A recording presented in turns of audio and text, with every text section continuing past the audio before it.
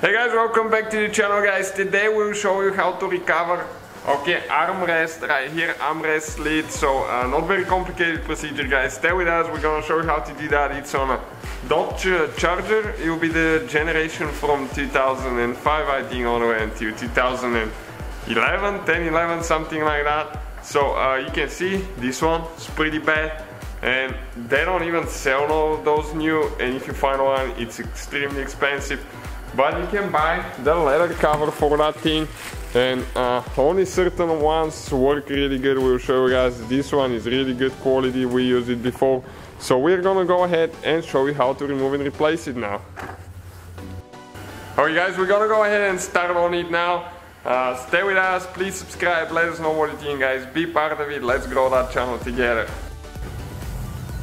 Alright guys, so this one, it has only clips, it doesn't have any screws or anything like that holding it. We have a video how to remove the armrest lid if you need to. So if you grab it like that, there is a couple clips. Okay, so if you just pull it straight up, okay, it's going to come out. Okay, a couple came out already. Okay, just like that.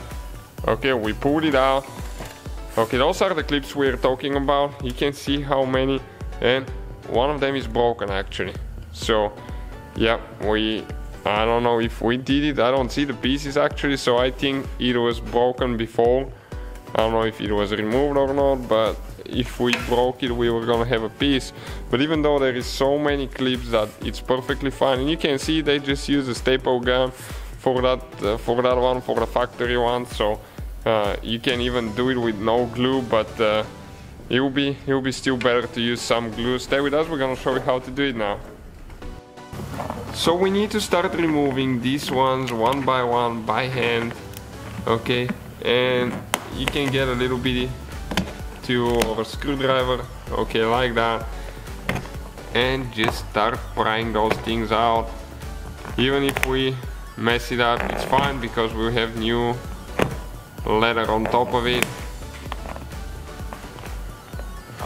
Okay, so we're going to go ahead and do that all the way around, just the same way like we've been doing it here so far, and we'll come back to it in a little bit. Alright guys, so we can just pull it out now. Careful not to get one of those in your fingers because they're really sharp. Okay, and if you start pulling it on one side, you can just pull it out like that. It's very important to replace it as soon as you can, because if it goes all the way through here, it's going to eat the foam padding underneath, which will look not so good even when you install new leather on it. And you can see this one is really hard. The material that they used, it's not so resistant to UV rays, and it gets really hard after a while. And we're just going to clean all the staples now there. Alright guys, so we are going to go ahead, get the new leather covering now, okay? And just get it there, adjust it. We're not going to use the staple gun yet. We're not going to use glue or anything like that. We thought about, we had a Beamer that we repaired and glue worked really good, but this one, it's not going to work here. In that specific vehicle, you have to be the staple gun. Okay, so we're gonna go ahead, get the staple gun and start on it in a second. Alright guys, so that's what we need now. We need a staple gun, okay, and we're going to use a 1/4 inch 6mm staples. Okay, and let's go ahead and install the cover now, see how it's going to look. Really excited about it. Tired of looking at that thing cracked all the way, and it's only like 18 bucks, so not expensive at all. Okay, you need to make sure that it's tight all the way around. Okay, and we're going to start on one side, just make sure it's centered. Okay, and we're going to staple it now, so 2 people will be really handy for that job. Okay, and this one didn't go in all the way, but okay, this one is still a little bit, but it's still holding. Okay, we're going to pull a couple on this side now, so we can install this here. Make sure it's not loose. And before we go all the way around on one side, we're just going to go ahead and install the back and the front as well, just to make sure that everything is centered, and if it's not, we'll have less to do that way. Okay, it's important to get the corners as well there.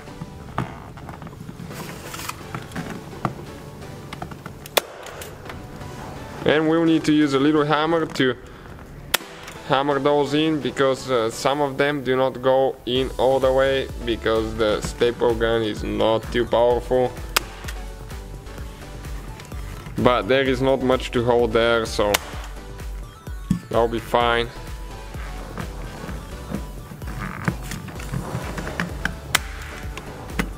Okay, this one didn't work there, so we're going to snap one more. Okay, that's holding pretty good now, and we're going to go all the way around and go to the front.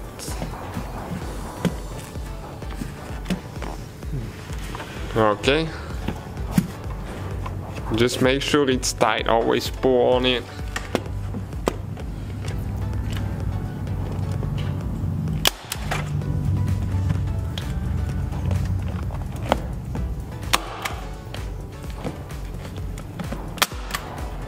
And we're almost ready to start on the front now.